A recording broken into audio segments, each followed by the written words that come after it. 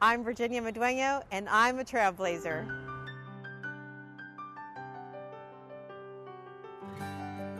I think I've always had a passion for starting a business, and after 12 years of working for the county, the idea really cemented in my mind when writing an elevator.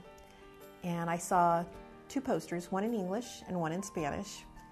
And the English one was well created. It had the right message, it had just the right accent, the right tone, the right colors.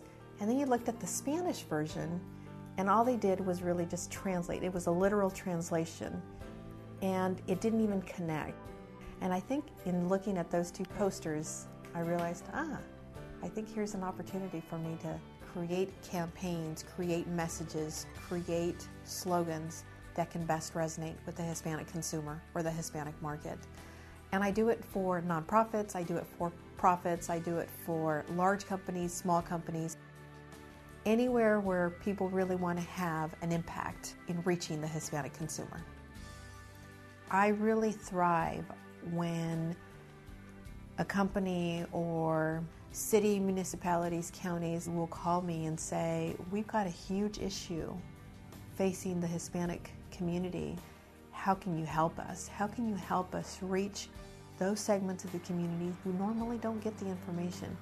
I have a real connection with communities that perhaps are overlooked sometimes, and I think it's because that's what I grew up with. My parents both had very little, if any, education.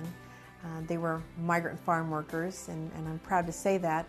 And so I didn't come from anything that would have stimulated the idea that entrepreneurship was in my path.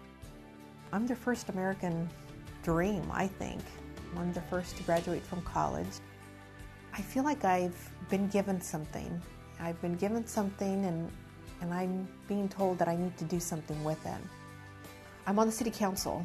I'm also the Vice President for the Ovarian Cancer Alliance of California.